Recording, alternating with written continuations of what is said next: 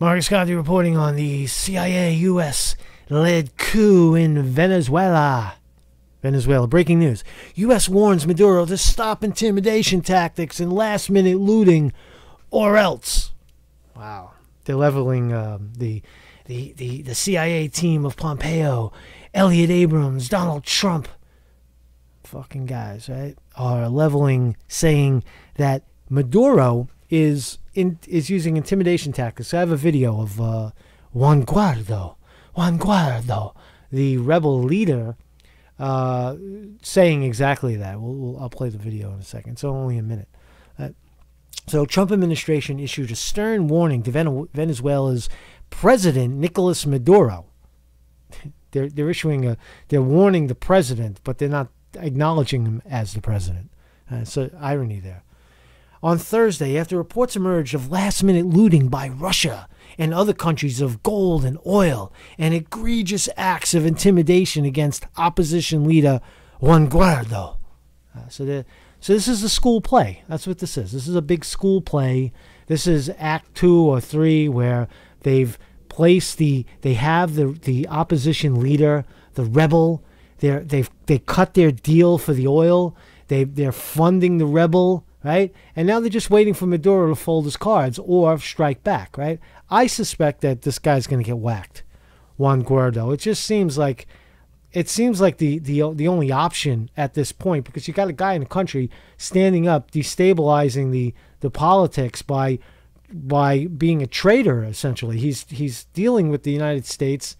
In our country, if you did that to a foreign hostile nation, it's treason, right? So Guaidó is according, I guess, along the lines of their constitution, would be acting in a treasonous way, right? So they're going to probably kill him or jail him, whatever, right? So there's more.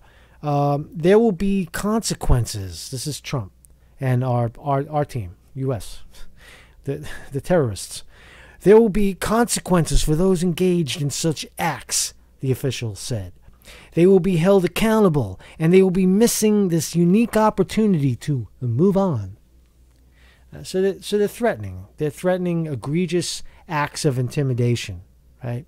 Guaidó, Venezuela's self-declared interim president, said Thursday that he had been visited by a notorious state-backed police. Let's listen to that. We got that. So here he is. It's in Spanish. At this moment, there are troops at my house. Watch. They're at my house. Looking for Fabrilia, his wife. They're trying to frighten us. We're not going to take the intimidation. I started talking about Venezuela. Not about that.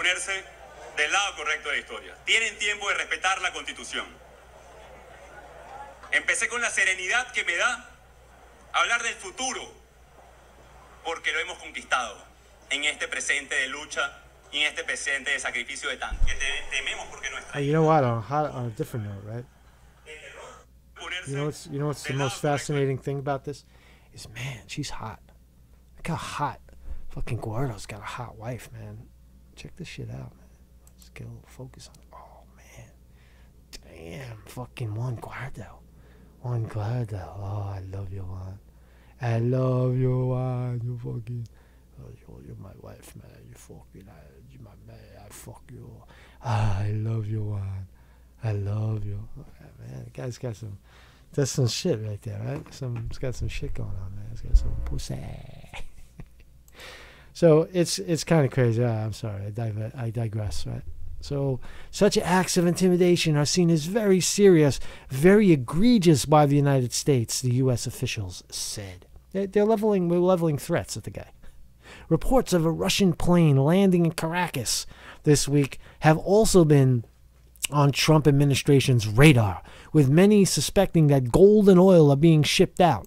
Look, Venezuela has other obligations other than succumbing to your terrorism, right? They have deals with Russia. They have deals with China, right? They're fucking doing business, right? We're trying to seize now. See, it's very revealing. They're trying to stop the flow of gold and oil out so they could take it for themselves. It's looting. We're looting the country. We're looting Venezuela. It's right out of Trump's playbook, and this is a CIA school play leading it. Abrahams and Pompeo. The source noted how U.S. government ultimately wants to keep Venezuela's oil company PDVSA and its U.S. subsidiary Citgo operational. So they're saying, while they're saying they're trying to save the people of Venezuela, really all they're talking about is gold and oil. So Conte right again.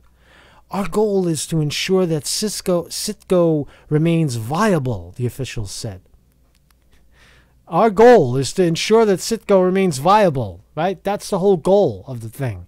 It's not about the people. God damn, people are so fucking stupid, man. The officials said to make sure that Maduro and his cronies are not able to loot Citgo in the way that they have been looting it for years. They're not looting it. It's a state-owned, state-run oil company that the proceeds go to feeding the people and fueling the Venezuelan economy, not lining the pockets of a bunch of big oil companies that don't reciprocate in the United States anyway. I'll say this as well. Anybody who's watching this Venezuela thing and thinks that I'm for Trump, we got to get some of that oil, it's going to drop our oil prices, it's good, we get the gold, you're fucking kidding yourself, right? None of that money ever hits the real economy. Exxon, all these organizations, all these big oil companies, billionaires are going to reap the benefit from this, and you're going to get fucked. Your oil price is not going to go down, your gas price is not going to go down. This is pocket money for the billionaires. Marcus Conte reporting.